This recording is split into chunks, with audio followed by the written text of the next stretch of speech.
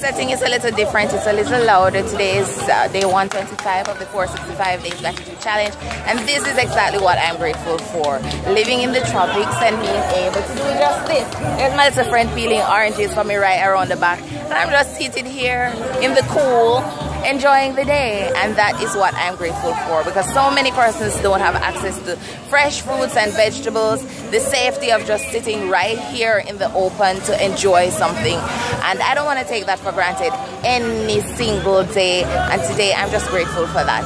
What are you grateful for? Let me know in the comments bar below, and I'll catch you in the next one. Until then, stay grateful and stay motivated.